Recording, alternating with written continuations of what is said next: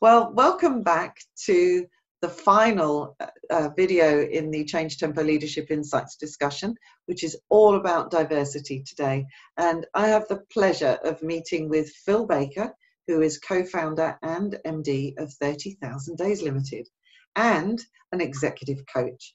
Phil was also former MD at Cisco, championing diversity. And Phil is going to share with us today his personal journey around diversity, which culminated in him leading a diversity group called Men for Inclusion across Europe. So welcome, Phil. As I said, it's such a pleasure to have you join us. Why don't you say more about who you are and what you do as some context for our discussion today? Thanks, Amanda. Yeah, pleasure to be here. Thanks for thinking of me for this topic. It's a pleasure. So as you say, yes, I was an MD at Cisco for a number of years, and as a very inclusive and diverse organisation, I was fortunate enough to be part of a number of initiatives whilst I was there. So I think there's definitely a journey that I've been on, Amanda, to help me understand and to embrace diversity, but also as a leader to create the right inclusive environment for my team. I think that was a very big part of my journey at Cisco. And then, as you said, subsequently, I've now set up my own business. And a big part of that business is around how do you drive a great culture? You know, how do you drive people to excel?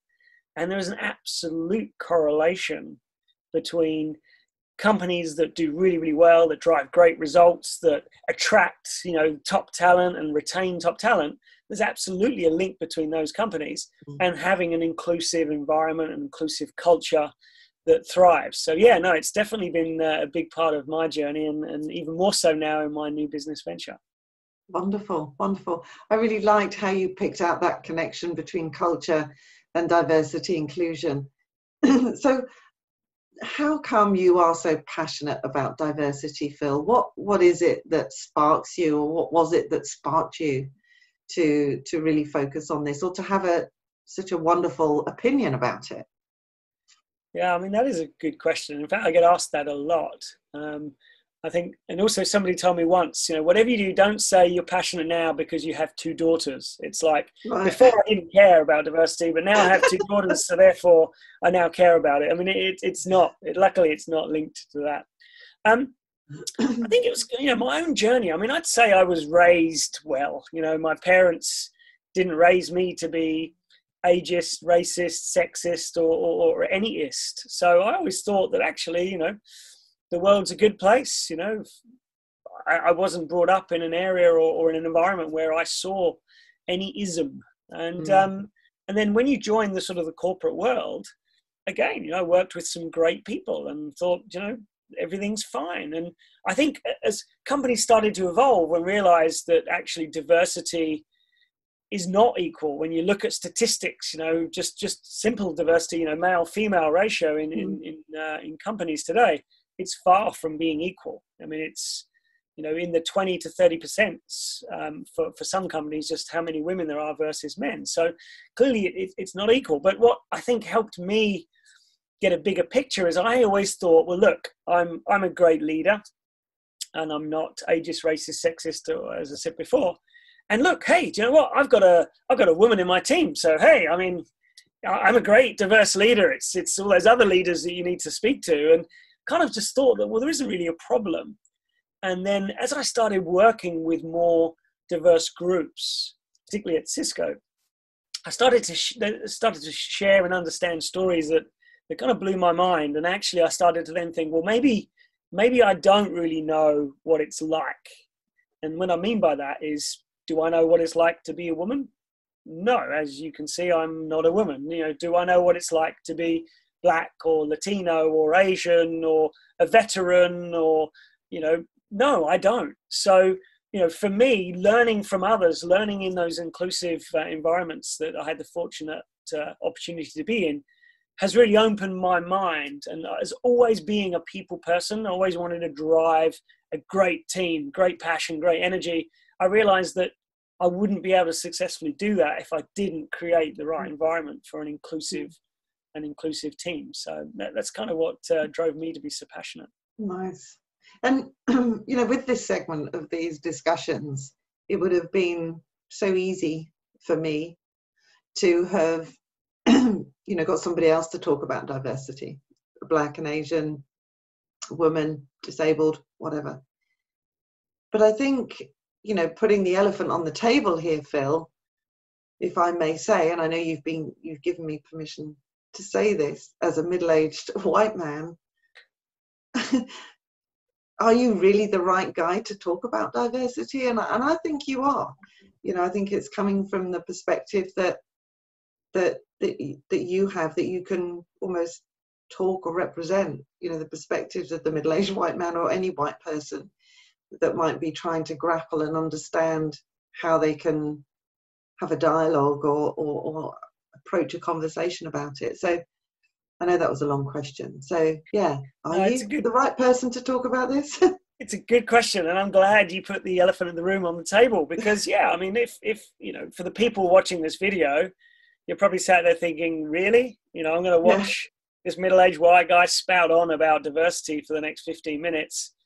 Well, what does he know? And it's a really good question. So what I would say is, particularly in the corporate space, when you look at the majority today for so many companies generally is men. And in fact, if we start narrowing it down, it's generally white men make up the majority for a lot of companies today.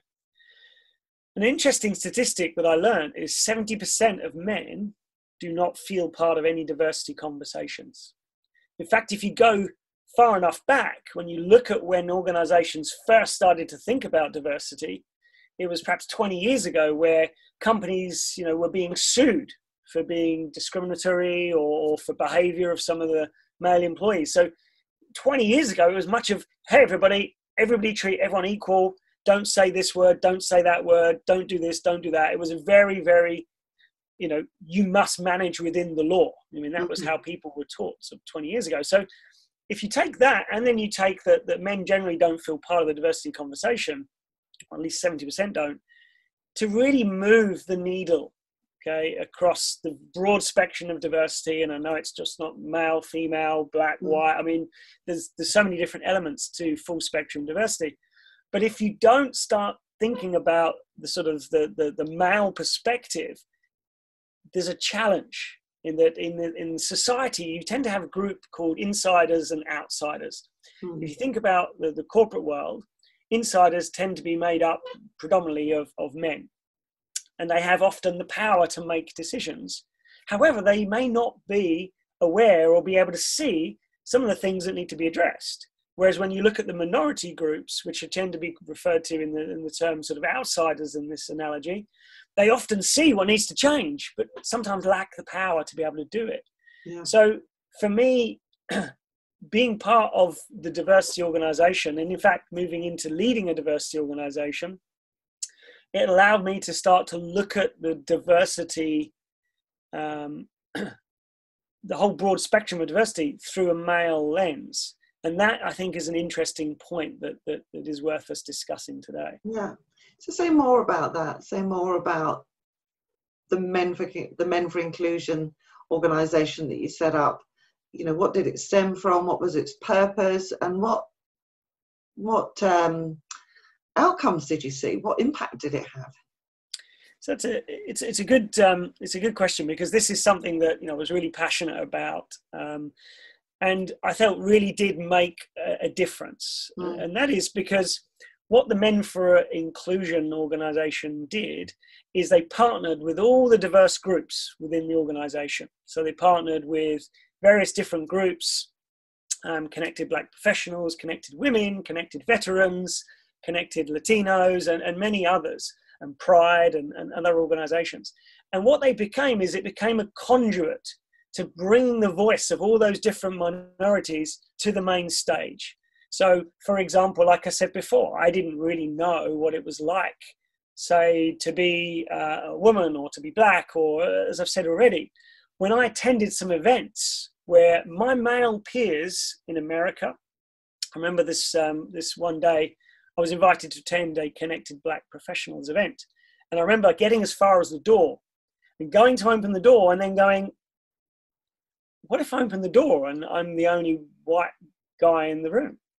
What if I open the door and everyone stops and looks at me and says, hey, I think you've got the wrong meeting, you know? So I didn't even go in. Even though I was invited, I didn't go in. I mean, how ridiculous is that? I mean, how contra to diversity is that? Yeah. And then the subsequent meeting I went, and I sat there opposite an African-American colleague, same grade, same level as me in the organization. And he talked about driving to work that day. And he said, look, I was driving to work. There'd recently been some shootings, and you know, an African-American was shot. You know, he was pulled over for something. He was shot. You know, and it was an absolute travesty. And he said, I was driving to work, and I thought, I better not speed today, because what if I get shot? Wow. And I was sat there, Amanda, thinking, I've never driven to work thinking I better not speed because I might get shot. I might lose my life. I mean, that thought, that concept, totally alien to me. Just totally didn't understand it. Or he went on to say that if he left work in his suit and his tie and went to the store, you know, he could shop and everything be fine. But on a Saturday, he'd go to the same store in a tracksuit and a hood, and the security would follow him around. I don't think I've ever been to a store and security's followed me around. Now, again, I'm not saying that's every situation, but it made me aware that it's not the same. Depending on the situation, depending on the individual, it is different. And so Men for Inclusion was really a group targeted towards helping and focusing on all those individual minority groups and giving them a main stage voice, so that men could actually go, well, I didn't know that, just like me. I didn't know things, and I learned them. It's like, well, how can we share those experiences and stories with other men? And that's really what gave, I guess, momentum to that organization. That's a really powerful story. You know, when you're talking about standing at the door, not sure whether to go through, it's another experience that you wouldn't have ever experienced before the first time. Whereas for others, that's something that, you know, is an experience that is often experienced. But I mean, to that point, times. You know, if you think about organizations, they might say, right, today is a Pride Day. You know, we're going to celebrate Pride together, or today is International Women's Day. We're going to create an event today targeted at the women. Men generally wouldn't just suddenly go, oh, I'm going to go to that. Because A, they'd think, well, am I invited? B, what if I get there and I'm the only man there? Which, again, isn't a bad thing. I'm sure there are many minority people that said, well, hey, welcome to my world. You know, I've often been the only person there in a certain minority group. So it's not just about creating a Pride Day or an International Women's Day or whatever day, because men generally aren't just going to feel that A, they're invited, or B, that they should attend, or there's anything for them to learn if they do attend. So it's going to take more than just creating events to change, I think, how a lot of men view diversity. Not because they have a negative lens on it, they just don't necessarily see, just like I didn't, some of the things that happen. So So what else could organizations do, you know, large or small, I guess, that could help to you know, create a culture for inclusiveness and create an environment or you know, encourage an open dialogue such as what we're having today, and involve others in the dialogue and start being more open? I think an inclusive culture, it absolutely stems from leadership. And again, I've been fortunate enough to work for some incredible companies in my career. And when you look at it from the top down, the bigger the company, the harder it is, if you think about it. You know, the more people that work there, the more tiers of leadership.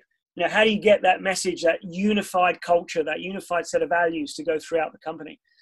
And I remember a day not that long ago where a chief people officer for one of these organizations, they basically said, look, on our call today, and it was like an all hands, everybody in the organization attended this call. They said, we're going to share today some of the statistics that we've lodged over the last 6 months around how many HR cases have been raised.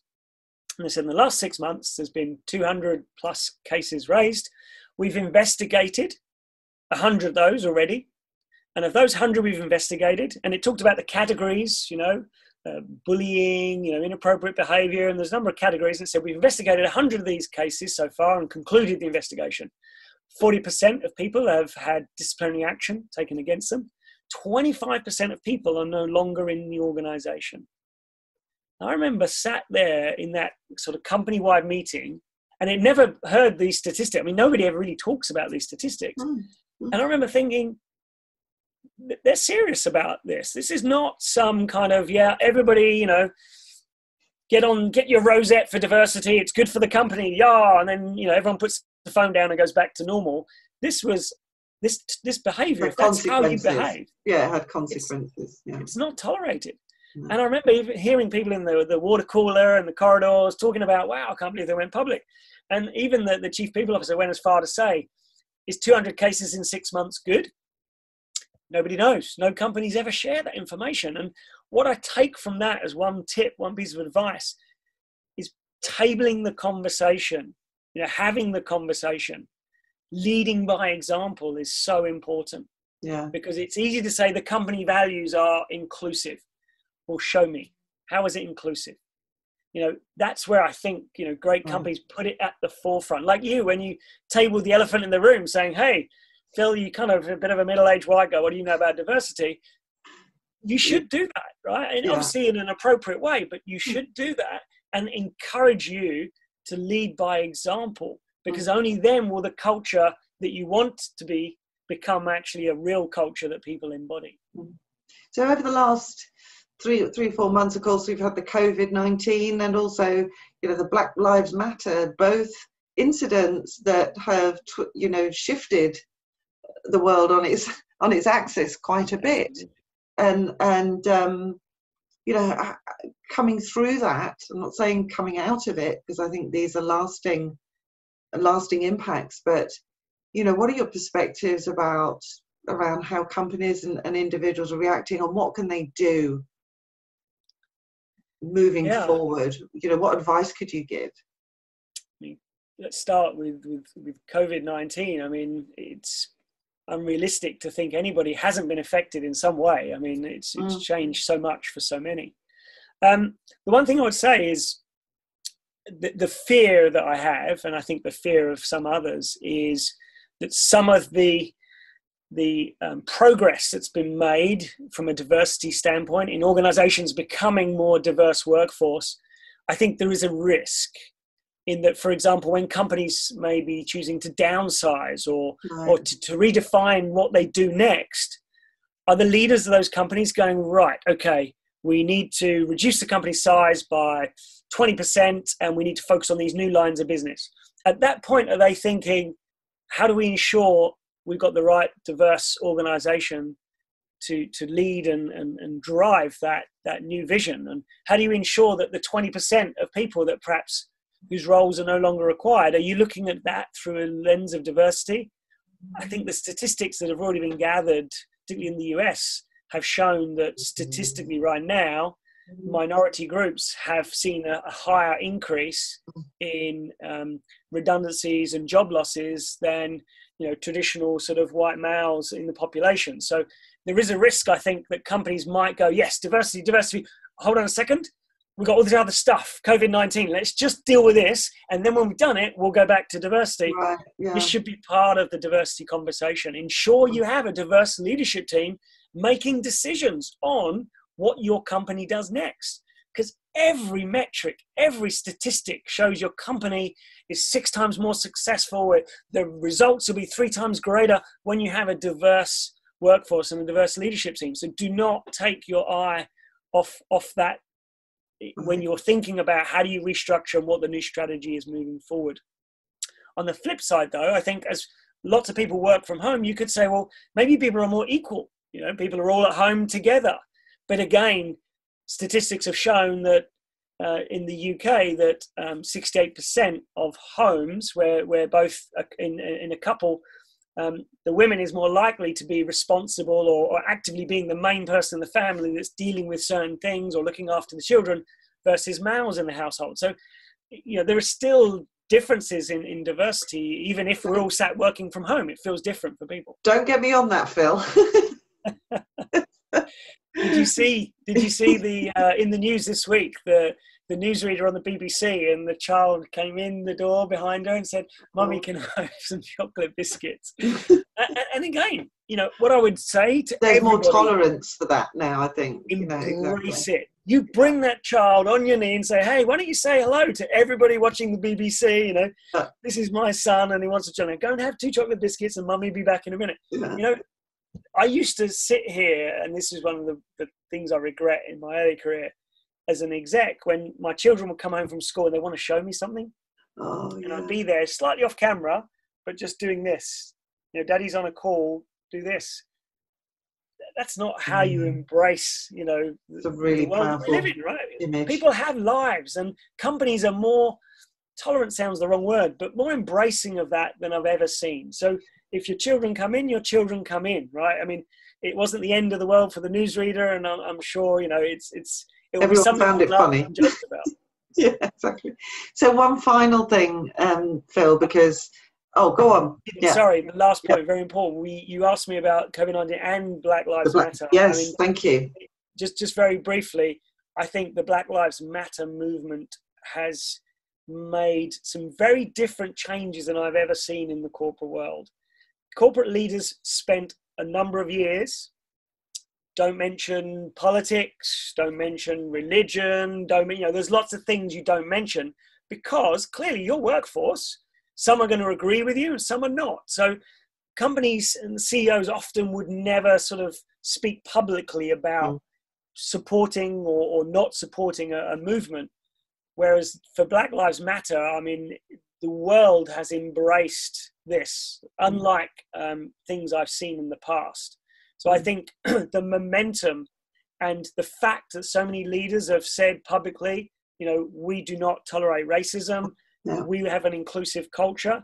I think that if that can maintain being at the forefront, something that is spoken about, not something that people don't talk about, but something that is spoken about, I think that is different to what I've seen in the past. So it would be good to see how that movement continues if that momentum stays up. Yeah, absolutely. So what advice would you give to individuals, or diverse individuals, all individuals really, who want to further their career? I know you've got a particular recommendation. Tell us about that. Yes, yeah. One of the things that I often got asked, particularly when working with different groups, was, well, look, I feel like I've been stuck in my career for this period, and I want to move to that next level, or I want to move into senior leadership. What tips can you give? And when I look at my own career, and then I look at some of the people that I've worked with, one of the things that became very paramount is that sponsorship is so important as you drive your career, particularly into management and senior management. Yeah. And I was amazed to read a statistic that actually, just looking at male-female sponsorship, that men on average have 4 times more sponsors than women. Wow. And that really blew me away. Now, why that is, I'm sure there are many reasons, and there's probably different studies, but just the sheer fact that men had 4 times more sponsorship, I think does drive more of an opportunity for them to move into senior leadership positions.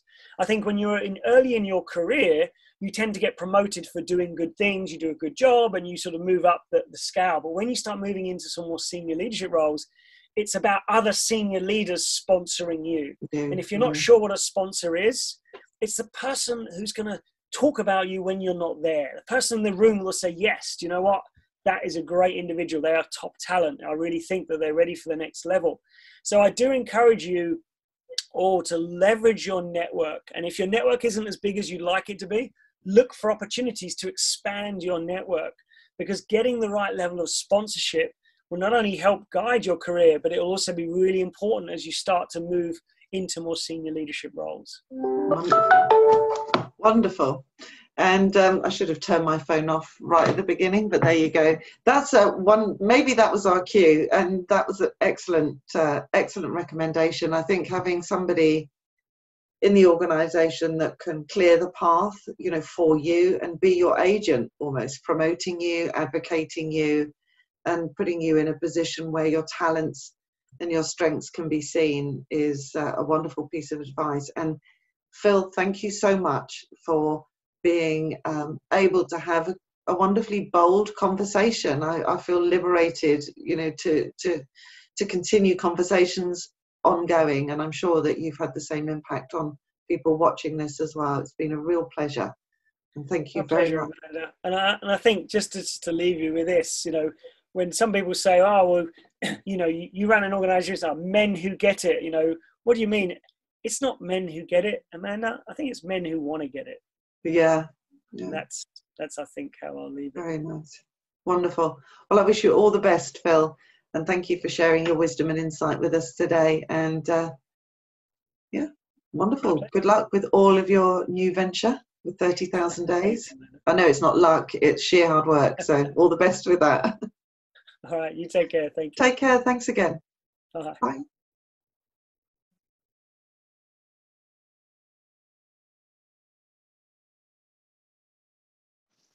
So an inspiring perspective there from Phil about diversity. So what came through for me was that it's so important now to update our thoughts and our actions. So let's summarise some of the key takeaways from the discussion.